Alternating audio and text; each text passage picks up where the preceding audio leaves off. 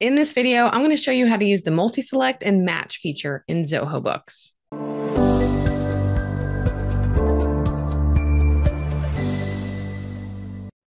Hey everyone, my name is Stephanie Smith, and I'm a Zoho Finance Partner at AIO Bookkeeping.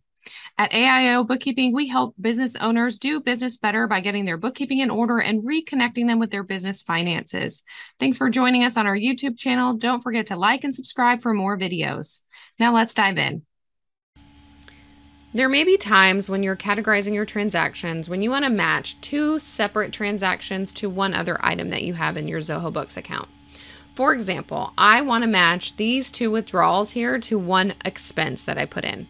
Maybe I've made two payments with using two different methods, and I want to match that to the one expense. Another example of when you might use this is you have a client make a payment of two payments towards one invoice, and you want to match it to the one invoice.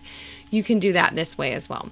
So first of all, I want to point out that if you click on one and you click on this match transactions, there's nothing here to match. And if I click on the other one, again, there's nothing to match. So the problem here is the system doesn't have anything to match it to.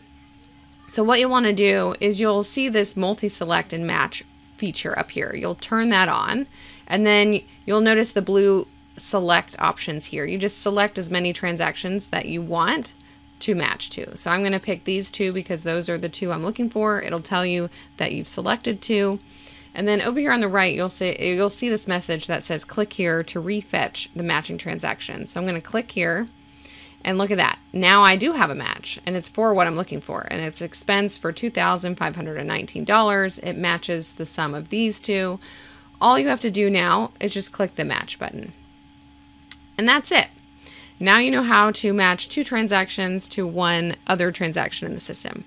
I hope that was helpful. Thanks so much for watching.